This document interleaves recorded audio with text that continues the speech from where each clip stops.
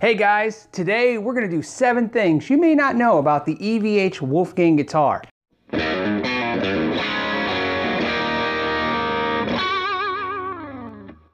Wolfgang by EVH is the first of its kind.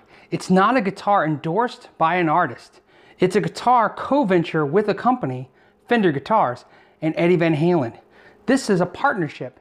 He actually owns equity in the company, and it is his namesake company, which is totally different than just lending or licensing your likeness or name to an existing brand.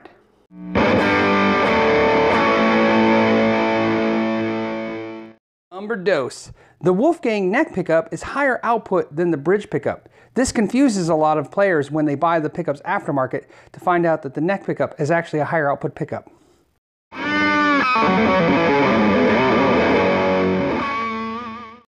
Number 3. When playing the Wolfgang, you'll find that the knobs and switch are actually in your strumming pattern. So when you're playing, it's easy to reach down to a knob or reach up to the switch. It's just, you don't feel the need to kind of move out of a normal playing position to adjust the controls.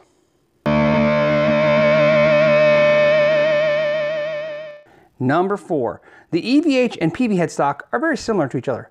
But the Music Man, checking out here, is totally different because they have a patent on the 4-2 tuning key combination. So Eddie couldn't take it with him.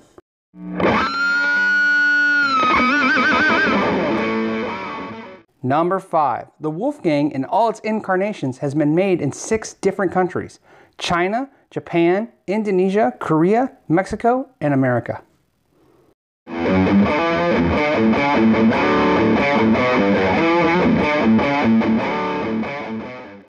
Number 6. The EVH Special has 2 different versions. The first version is this one. It was made in Japan. It has a solid basswood body and just a veneer on the maple if you got this finish. Otherwise, in black and white, it was just basswood body. Eddie said it gave a darker sound. Then it moved to Mexico, where it received an arch basswood body and maple veneer to make it look like the Americans, which had an actual basswood body with maple cap.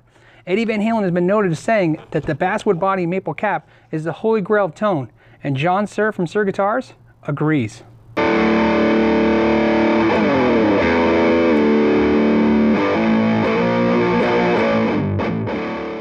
Number 7. Some players have mentioned that the Wolfgang is a small guitar. They say the neck feels small, the body feels small. Well, it's not so much small that it has been seriously redesigned. If you notice that it does look a lot smaller than this Les Paul, but when you look at the scale length from the nut to the bridge versus the Les Paul, it is actually longer. Well, that was fun. I hope you learned something as well. Is there something I missed? Some interesting facts that you may know of that I didn't know yet? Please put those in the comments. Did you learn something? Put that in the comments. Did you know these things? I like to hear that too. It's interesting to see what we all know and don't know about guitars that we love, or maybe I've never even heard of. I was very lucky that I actually was at the EVH Wolfgang party and got to meet Eddie Van Halen, and as he talked about the very first EVH Wolfgang that he was creating with the Fender guys. So it was kind of cool and enlightening. As always, guys, if you like the videos, hit like. Subscribe if you want to be notified when I make more videos like this. And as always, thank you for your time and know your gear.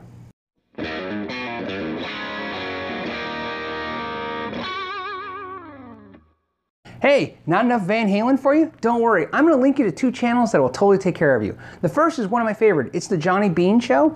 Johnny Bean is basically him, Dave Nussdell, and Rob Johnson talk about Eddie Van Halen gear, the history of Van Halen, everything about Eddie and his gear, and some other cool guitar topics as well, about 3 times a week, Monday, Wednesdays, and Fridays for about an hour. So check out his show. And they have guests come on all the time that know immense amounts of stuff about Van Halen. And they even have me on there sometimes when I'm very lucky. The other one is Eric Broadband. Eric Broadband is a really intense Eddie Van Halen fan with a lot of Eddie Van Halen knowledge and gear knowledge, so please check out his channel as well. Today, we're going to do 7 things you may not know about the EVH